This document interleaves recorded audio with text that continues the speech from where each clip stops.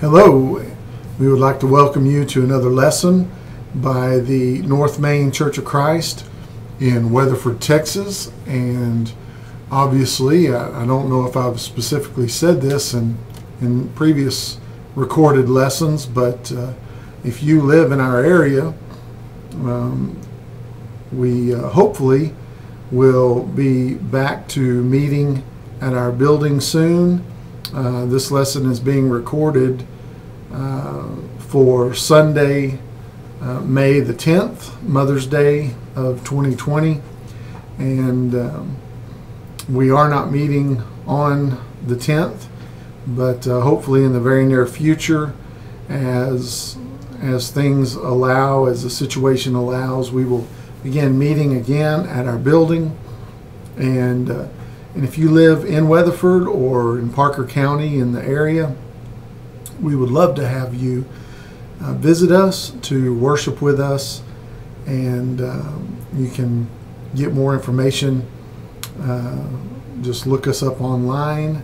It's the North Main Church of Christ in Weatherford, Texas. Go to our website, check our times when we get back to worshiping. Look for updates there, and some other resources, lessons, articles, and so forth to help you in your study of God's Word, and we would love to help you in any way that we can as well. A few weeks ago, we began a new study dealing with Jesus and the Sermon on the Mount, found in Matthew chapters 5, 6, and 7. And want to continue along those lines. Last week we talked about how Jesus did not come to destroy the law, but to fulfill it. And he made this rather bold statement, and I definitely think the Jews that were sitting there listening to him would have taken this as a rather bold statement in Matthew chapter 5 and verse 20. He said, "For I tell you, unless your righteousness exceeds that of the scribes and Pharisees, you will never enter the kingdom of heaven." And so we talked about what that meant. How could their righteousness, the average Jew would have looked at this and said, the scribes and the Pharisees, they are the rule makers and the rule keepers. And I can never keep the rules as good as they can. And so here's this guy, here's this teacher, and he's saying that my righteousness has to exceed theirs. Well, Jesus was making the point based upon his introduction, what we call the Beatitudes, that it's all about what's on the inside. And how do we develop our heart, our spirit, our attitudes towards God, towards serving Him, towards our fellow man, and what did that look like in Jesus's life, and how do we pattern our lives after Him? Again, not so that we can be the best rule keeper, but so that I can have the attitude of, I want to put God first, I want to serve others, and I'm not going to do that perfectly, but I'm going to follow Christ and I'm going to trust in Him. And by doing that, then through faith, we talked about last week, that just like Abraham, he believed in God and it was counted to him as righteousness. You see, that's where true righteousness comes from. And so our lesson this week, we're not going to look at the next section, but we're actually going to look at we're going to do an overview and how Jesus presents the following teachings throughout the rest of chapter 5. And so we're going to consider his words, and specifically how he phrases these, introduces these topics, we might call them, these principles, by saying, "You have heard it was said." And so you see that through the rest of Matthew chapter 5, beginning in verse 21, all the way through the end of the chapter, verse 48. And Jesus says this and uses this phrasing 6 different times. And then he will follow it up with, but I say to you. And so we want to look at that. You have heard it said, but I say to you. And so, first thing we want to ask is, now what is Jesus exactly comparing or contrasting by making these statements? And so, you might have studied this, you might have heard lessons along these lines, or maybe read some commentaries, whatever the case may be. But some may try to make the claim that Jesus is contrasting or comparing, making a comparison between the teaching of the Old Testament and with what the New Covenant or the teaching under his New Testament would be. So you might have heard a statement somewhere, something along these lines. Under the Old Testament, under the law of Moses, God's standards were external. So how Jesus brings up the fact that, you've heard it said, love your neighbor and hate your enemy. Well, someone could say, well,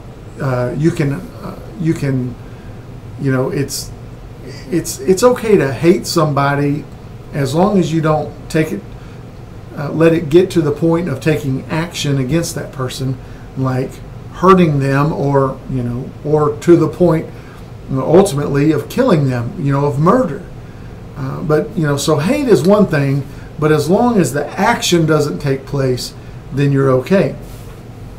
You could lust, you could look at something and desire it, but as long as it didn't lead to the actual action, in this case, adultery, Jesus is going to bring up in this passage in Matthew chapter 5, we'll look at later on. But as long as you didn't let it get to the point of taking action, then you were okay. Well, if you take that line of reasoning or you take it to the point, or you try to say that's what Jesus was doing, he was comparing the old law and where the thoughts weren't as important, it was actually letting things go to the point of taking action.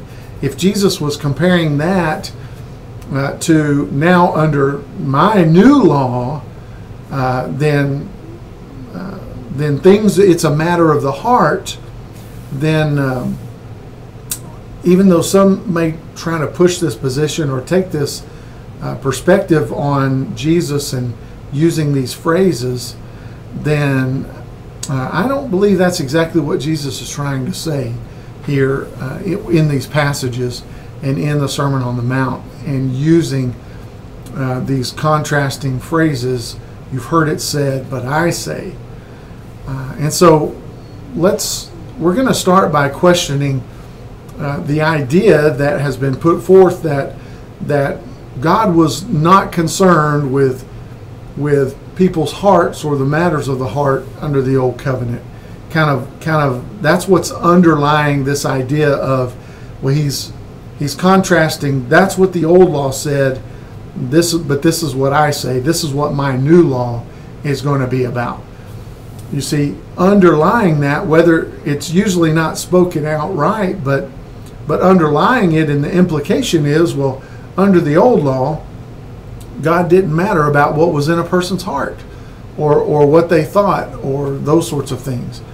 Well, that's just not true, because you can read through the Old Testament and you can look through the law of Moses and the writings of the Old Testament, and you'll find that truly God was concerned with the hearts of his people. And actually, God many times, yes, there were rules and regulations, and you need to do this and you don't need to do this. You need to eat this and you don't need to eat this.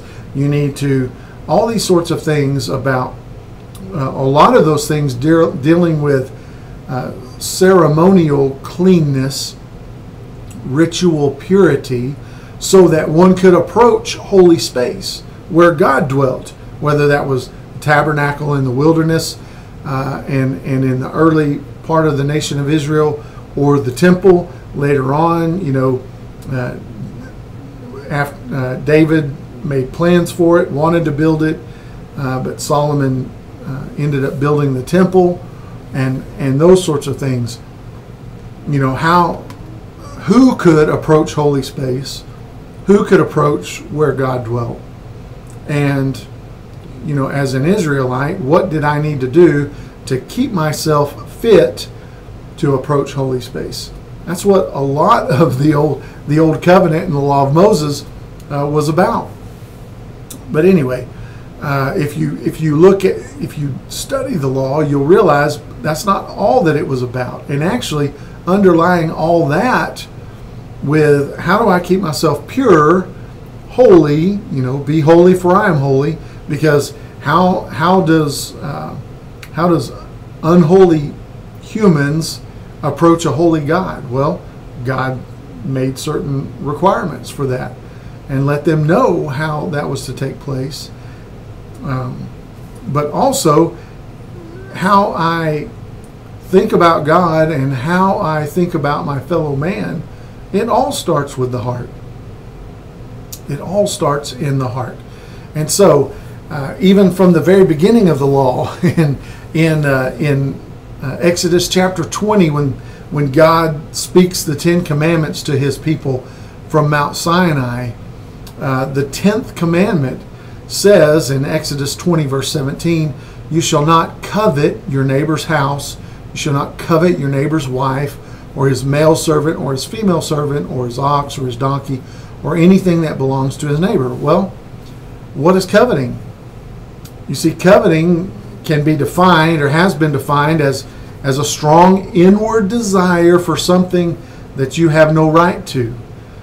You see, coveting, by definition, is an issue of the heart, not actions.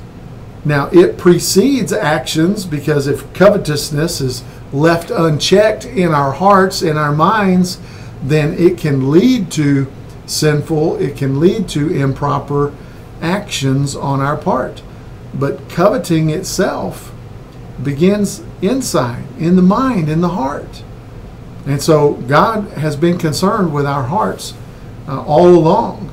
And that's right there in one of the main parts of the law, the core of the law, you might say, the 10 Commandments themselves.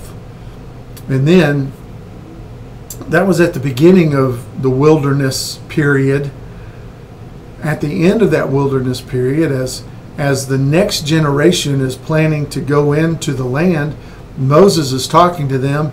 That's what the whole book of Deuteronomy is about. And so Moses mentions, or God through Moses, speaking through Moses to the children of Israel,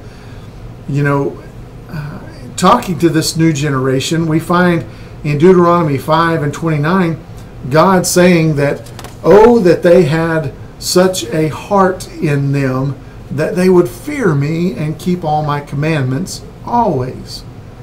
See, again, God knows it starts in the heart, and God has always been concerned with the hearts of his people.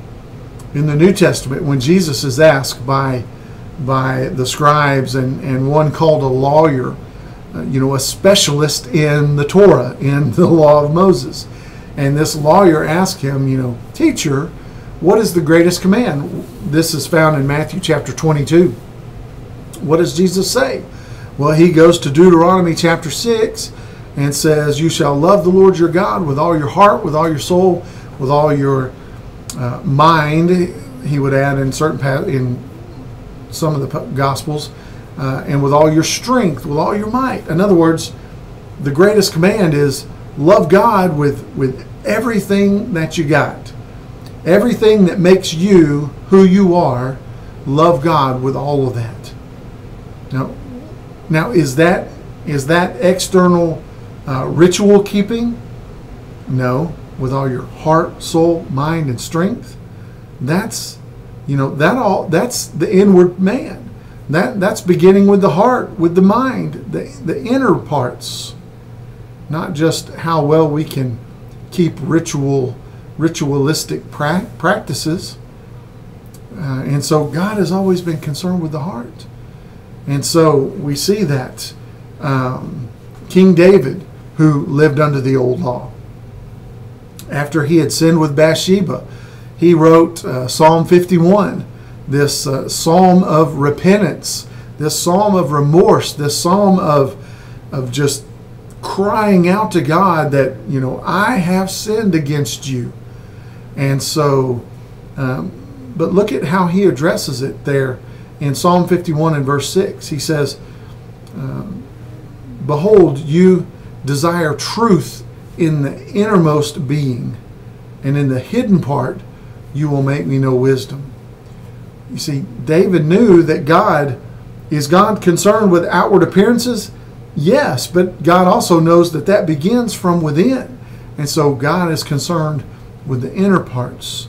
And so then later in that psalm, in Psalm 51 verse 10, David wrote, and you may have heard the song, sung the song, create in me a clean heart. He doesn't cry out to God to, get me back in the habits of sacrificing and everything will be all right. Were the sacrifices important? Absolutely.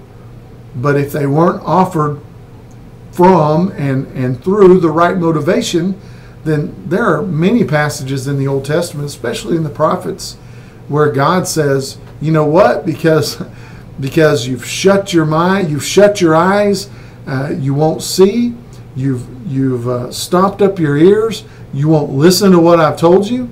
And so because of that, because your heart's not right, then even your sacrifices, God would say through the prophets, disgust me.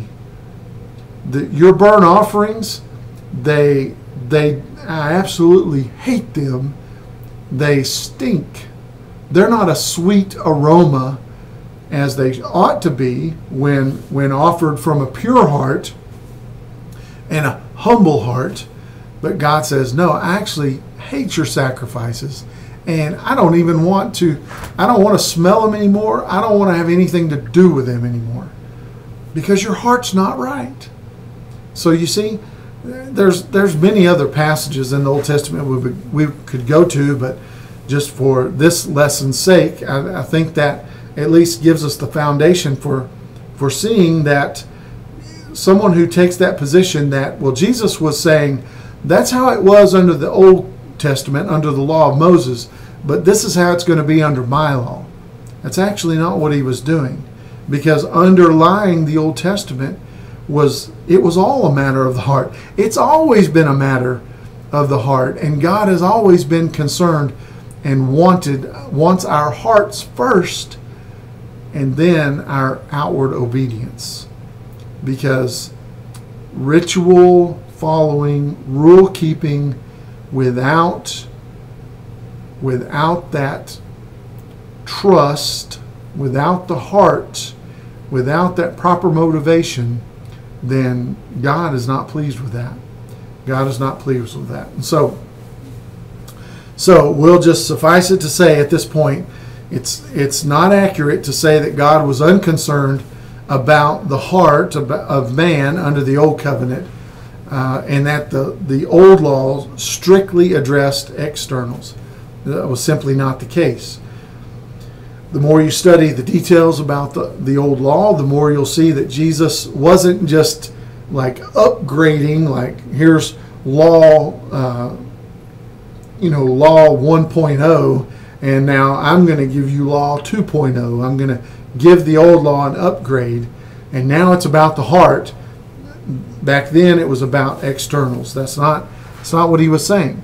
And so I think hopefully we've started to understand that and started to see that. So what was Jesus do? Well, this is what Jesus was doing instead of that.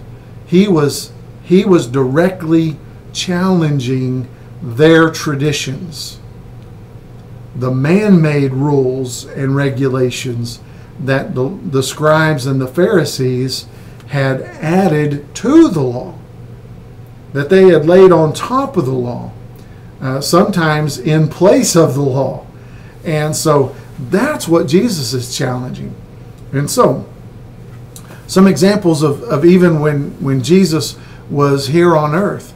In Matthew chapter 15, we have the account of the disciples going through the grain fields and plucking them and eating them right there. Well, they're outside. They have not gone in. They have not washed their hands. The ceremonial washing that the scribes and the Pharisees did and demanded of others.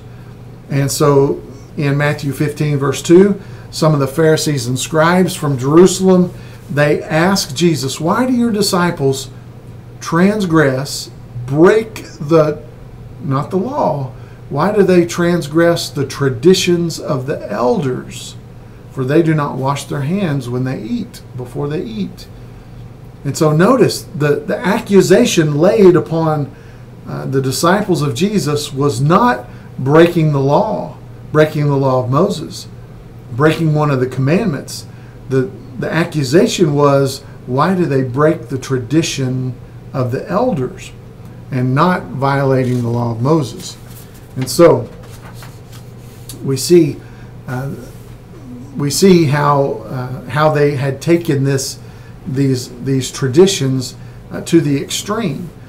And so this and in many other ways, the law of Moses had been set aside, or at least put on a lower standing, and these oral traditions, and many of which had been written down, but mostly we could call them oral traditions, had been placed either on equal standing to the law, or in some places on a higher standing than the law of Moses itself. These traditions were not found in Scripture. These were not commands that God had given through Moses. And over time, they had been blended in, added to, placed upon the law, so that over time, people hearing these orally and these passing down generation to generation, that many would not, many average Jews would not be able to make a distinction between what was actual law given by God through Moses and what was traditions, because they were all presented as these rules and regulations that must be followed. And so Jesus was attacking those positions and those attitudes. And so that's what Jesus is addressing here. So let's take another look at another reason why I draw this conclusion, and why I think we ought to look at the teachings of Jesus here in this way, and what the actual contrast or comparison that Jesus is trying to set up here. It's not old law versus new law. It's God's law, how it was intended originally, and the scribes and Pharisees and their traditions and their rules and regulations that had been added to or in place of the law. That's what Jesus is attacking here in his teachings in the Sermon on the Mount. And so look, in Matthew chapter 4, just right before the Sermon on the Mount, remember we talked about Jesus being tempted in the wilderness after his baptism. And you remember when Jesus was tempted, how he responded to each and every temptation. And we talked about that. He responded with Scripture, right? But how did he introduce Scripture? This little phrase, "It is written." So when the devil tempts him, come on, he hadn't eaten for 40 days, and he says, if you're the Son of God, turn these stones into loaves of bread. Give yourself something to eat. If you're the Son of God, you got to be starving, Jesus. Jesus would say, "It is written." Then he would quote Scripture. And the devil would take him up to the pinnacle of the temple. And he's like, "If you're the Son of God, throw down." Then remember the devil even quotes from the Scripture we talked about there. And the devil starts with, "It is written." And then he quotes from the Psalms. Of course, he's ripping it out of context. And then Jesus answers him by, again, "It is written." And so again, the third temptation, bow down to me, and I will give you all. I will give you all the kingdoms of the earth. And Jesus, he says, "Be gone, Satan, for it is written." And so every time that Jesus quotes from Scripture, he says, "It is written." And so we see that over and over. In fact, Jesus, when he's referring to Old Testament scriptures throughout the Gospels, he at least 24 times that he quotes from the Old Testament, he uses the phrase, "It is written." And so if Jesus is going to be directly drawing from the Old Testament scriptures, then he, more often than not, vast majority of the time, he references an Old Testament passage. He begins with the phrase, "It is written." And we see that over and over again throughout the Gospels and throughout the teachings of Jesus. And so in our text here, in Matthew chapter 5, in the Sermon on the Mount, now Jesus is those who would say, well, he's talking about Old Testament versus New Testament, Old Law versus New Law, and drawing that distinction. Well, if he was referring to Old Testament teachings and Old Testament passages or commandments, then everywhere else in the Gospels, when he is drawing on an Old Testament passage or using an Old Testament passage, he begins with the phrase, "It is written." But see, in Matthew chapter 5, he doesn't do that. You see, because here, instead, in verse 21 of Matthew 5, he says, "You have heard that it was said." In verse 27, he says, "You have heard that it was said." In verse 31, "It was also said." In verse 33, again, "You have heard that it was said to those of old." Verse 38, "You have heard that it was said." And then verse 43, "You have heard that it was said." And so Jesus, when he's introducing the principle or the topic that he's going to address, and he's going to make this comparison or contrast, he begins with saying, "You have heard that it was said." Not one time in Matthew chapter 5 does Jesus say, "It is written." And so often, and almost every other time, if Jesus is referencing an Old Testament passage, a command of God, so on and so forth, he will use that terminology. It is written if he's directly addressing an Old Testament passage. And we don't see that.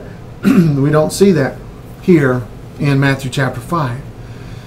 And so clearly, I think that is a great case and a great reason for coming to the conclusion that Jesus is not directly referring to Old Testament commands or the law of Moses in these comparisons or in these contrasts, the principles that he's contrasting here in the Sermon on the Mount.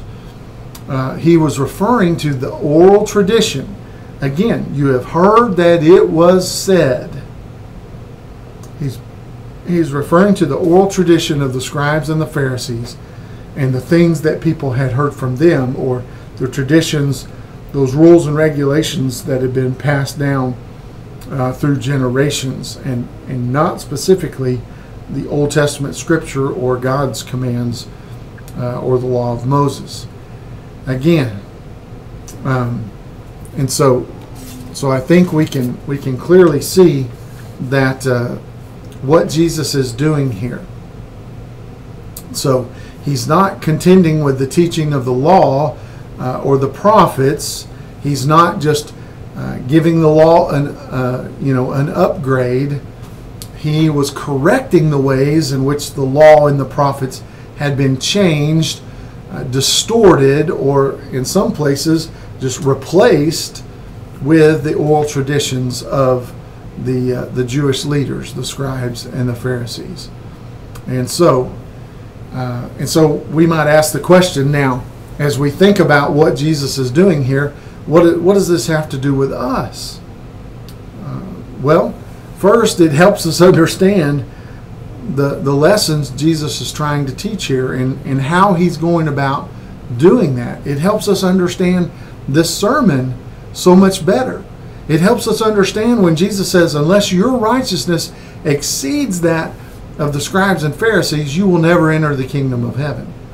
It helps us better come to grips with that, because it's not about the external keeping of ritual, of the rules and regulations, or as I mentioned last week, the checklist mentality. It has to do with, where is my heart? Where does my allegiance lie? Who do I put my trust in, and where is my faith? Is it in God or is it in myself? And how well I can check things off the list, or how well I can keep all the rules and regulations and all those sorts of things. That's what Jesus is getting here, and that's what he's contrasting with. No, actually, what's in your heart? Where does your loyalty truly lie? Who is your first love? Who is first in your life? And don't let anything come before that, or take your loyalty or draw your loyalty away from God, from Christ as your Lord and Master. And so that's what Jesus is talking about here, and that's how it helps us understand the sermon. Well, also, it helps us understand that the pursuit of God through a bunch of ritualistic, extra-biblical rules and regulations, while it might make one seem very religious, and it might feel like the right thing to have these extra rules and those sorts of things, and it might give a follower of Jesus maybe a sense of accomplishment and make them feel more dedicated to have these extra things that, look, I'm checking this off, I'm checking this off, I'm checking this off. It actually does nothing to make us pleasing to God. You see, faith, trusting in Him, putting our trust in Him, believing Him, that's when God counts it to us as righteousness. Not how well I can, or how many extra rules I come up with to make my life look more religious. But the scribes and the Pharisees, you see, they were masters of the ritual. But according to Jesus, that type of religion, or we might say that their religiousness, that's not what counted in His kingdom, in the kingdom of heaven. And also, we see that God is very strict in what He has required under both covenants, because it all starts from within. Jesus' teachings that we'll see about anger and about lust, just as an example. You see, God, when it's a matter of the heart, just like it was under the Old Testament, just like Jesus is trying to draw their attention back to, you see, it is a matter of the heart. It is a matter of desire from within. And that's actually a higher standard than just whether I've done this action or not. If I can say, well, I haven't done that action, then I can say, look how religious I am. Look how good, look how righteous I am. I haven't done that. But my heart is corrupt, and my thoughts and desires just go in all sorts of directions that they shouldn't. You see, Jesus actually sets a very high standard. God actually sets a very high standard, and the principles that Jesus is drawing out in these passages really call that to their attention and to our attention. Because in a way, the Jew would say, I mean, they're so good at rule keeping, how can I ever be as good of rule keepers as they are? But then Jesus, the way he presents it, then a person could actually say, well, hold on a second. It's not actually whether I've done this or not, but Jesus is saying it's actually about my heart. That's the important thing. You say, well, actually, that's more difficult than just keeping track of whether I've done this or not, or whether I've done this or not. You see, it actually sets a very high standard. And so somebody might look at that and say, well, you know, what is Jesus actually saying? Is Jesus saying that we have to be perfect? Well, in a way, that's exactly right. Jesus is saying that in order for our righteousness to exceed the scribes and the Pharisees, it's not about the external, it's about the internal. But Jesus actually calls us and says the standard is perfection. And you say, well, how do you say that? Nobody's perfect. Well, let's look at Jesus' own words at the end of chapter 5 when he goes through these comparisons. You've heard it said, but I say to you. And after he goes through these 6 examples, how does he conclude chapter 5? He says in verse 48, you therefore must be what? You therefore must be perfect, as your heavenly Father is perfect. And you say, well, you know, I've heard lessons, and believe me, I've given lessons, and I've used this example as well. Because that word in the original language that's translated as perfect, it's looking towards the end, the culmination. It's the idea of completion. It's the idea of maturity. And so, you know, you might have heard somebody say, well, Jesus is just saying, look, you need to be mature. And so that's something we grow into, right? He's not saying you have to be flawless, you know, without any imperfection. Well, but look at the standard he's using.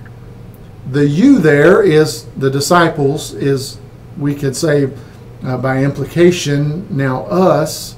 And so is he just telling us, you know, well, just keep working at it and you'll improve and you'll become more complete, you'll grow, your maturity will grow.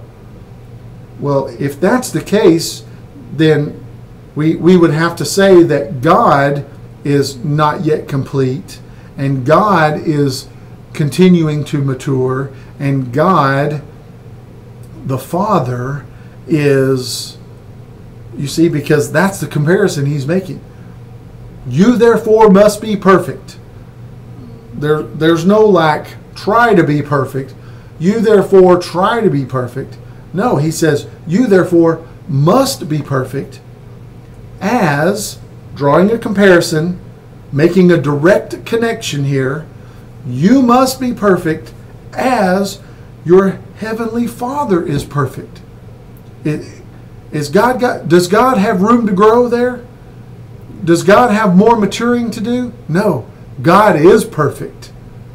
And so Jesus, you say, yeah, that is a high bar. That is a high standard. And yes, that is what he's saying. That we need to be perfect. We ought to be perfect. And you say, I mean, we can all say, right? But nobody's perfect, you know, other than God, and the only human that's ever been perfect is Jesus Christ, God in the flesh. So that's impossible. Well, again, I would say, yes, you're right. That is impossible. So hold on a second.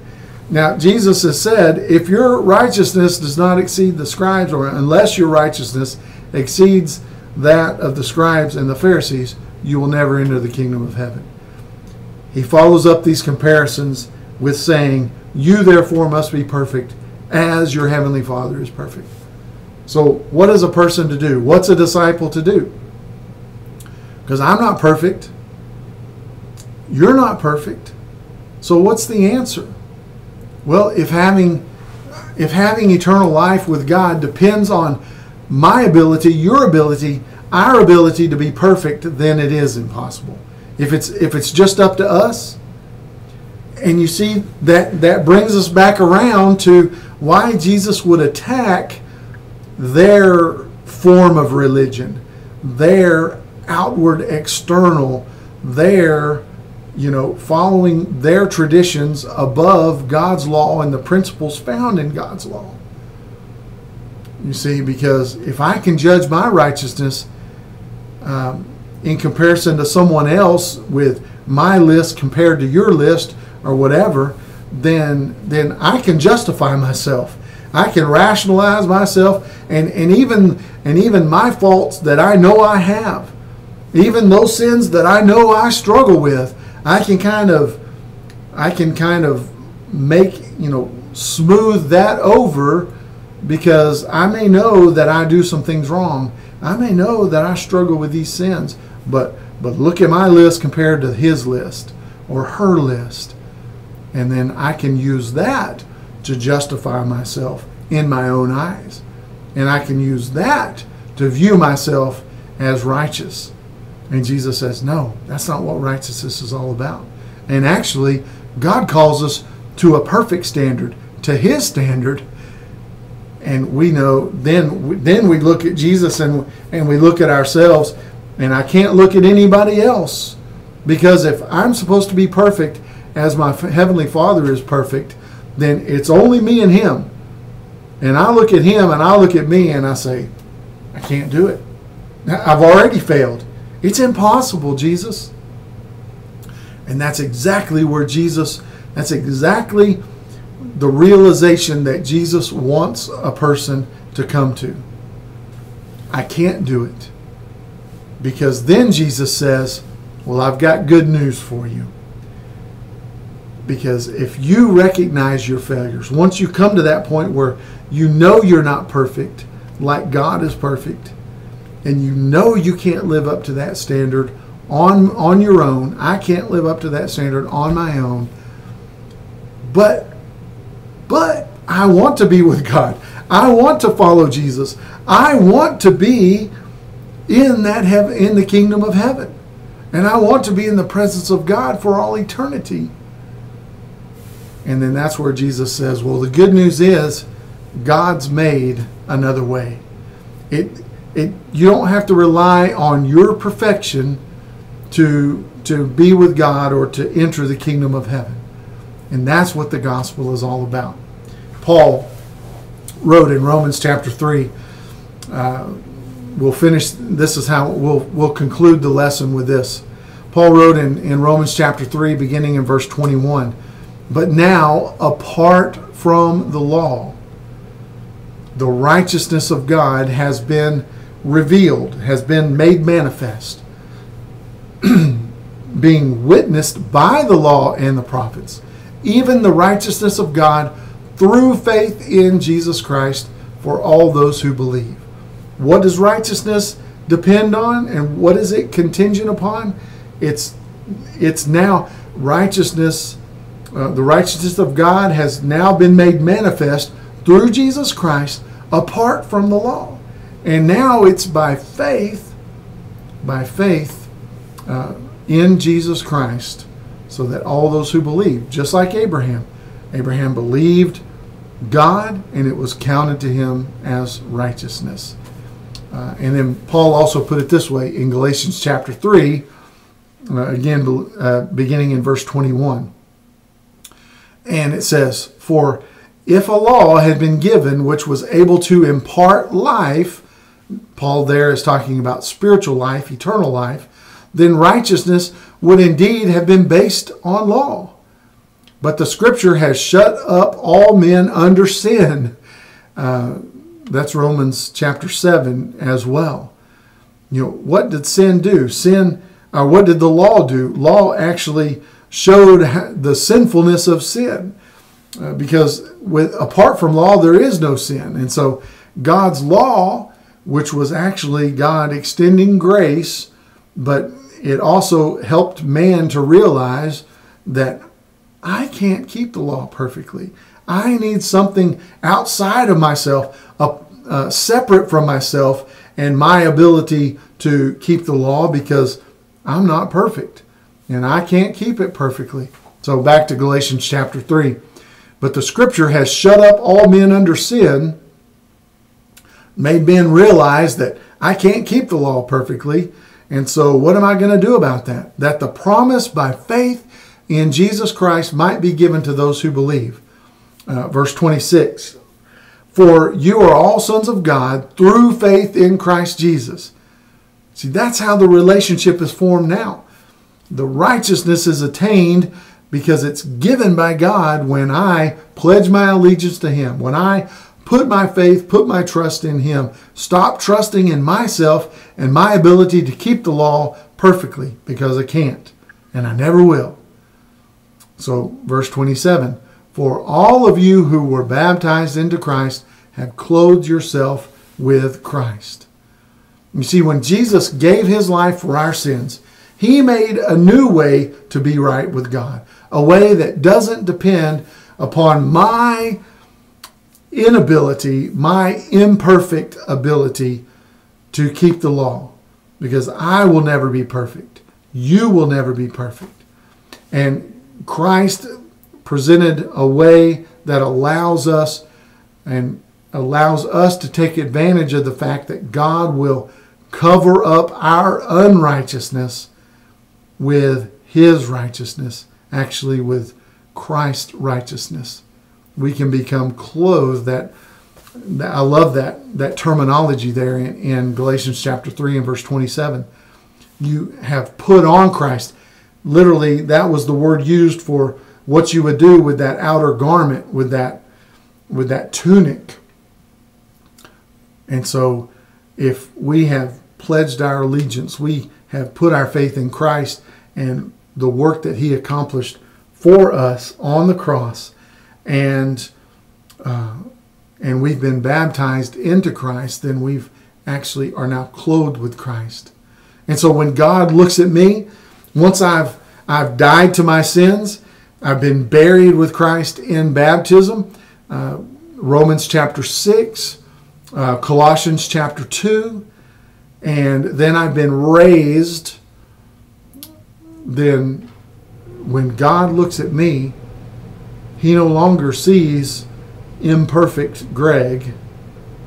He sees the perfection and the righteousness of Christ, because I'm in Christ through obedience and through faith and through baptism. I am now in Christ. I'm clothed with Christ, and I have the righteousness of Christ. Not that I earned it, but that God has counted it to me. And so now it's like that ledger terminology. I was in the red, literally. My account was in the red. I was overdrawn because I had sinned, and I owed that debt that I could not pay. And what I was owed was God's wrath. And what I was owed was God's judgment against me. But through obedience, because of Christ and what He accomplished, when I pledge my allegiance to Christ, when I die to myself, and now, as Paul would say in Galatians chapter 2, verse 20, a verse that I like to quote a lot, especially when I get to this point in a lesson and talking about what happens. Paul says, I am crucified. That means death. Crucifixion was a death sentence. I am crucified with Christ. Nevertheless, I live. I was sentenced to death. I died. I was crucified with Christ, but yet I live. Nevertheless, I live. Yet not I. It's not I that live, but Christ that lives in me. So the life I now live in the flesh, I live by faith in the Son of God who loved me and gave Himself for me. That's the good news. You see, stop trusting in yourself. Stop trusting in your religiousness. Stop trusting that that your own actions are making you right with God, and trust in what Jesus did and give your life to Christ. Die to yourself and say, I no longer want to live for myself. I want to live for you. I want to follow Christ. And that's how righteousness is achieved. I hope this has been an encouragement to you. I know it's kind of humbling, because when you actually think about what Jesus is saying and where his standard is and where he says we ought to be perfect as our Heavenly Father is perfect, then that's very humbling, because I very quickly realize and understand I am not perfect. But yet through my faith in Christ, I can be made perfect. And so you can be made perfect as well by giving your life to Christ, by believing in Him, putting your trust in Him, by repenting. That means turning away from your own desires and saying, I submit my will. My desires are now under God's control, under Jesus' control, and under His direction. And so that means I'm going to confess that Jesus is Lord. What does that mean? That He's master of my life. He's king of my life. And so I'm going to submit my will to the will of the King. And then I do that by signifying that I've died to myself by being buried in water. That's what baptism is. And then being raised a child of God, a new creature. And so I hope that if you have not done that, that you will do that, give your life to Christ, and be baptized for the remission of your sins, as Peter told that crowd in Acts chapter 2, verse 38. Repent and be baptized to every one of you in the name of Jesus Christ for the remission of your sins, and you will receive the gift of the Holy Spirit. And so I would encourage you to do that. You can contact us. You can set up a study. One of our elders would love to speak with you. I would love to study with you further. If you have any questions, that would be great. May God bless us as we strive to serve Him, and may we always seek to find our righteousness in Christ, not of our own selves. Thank you very much.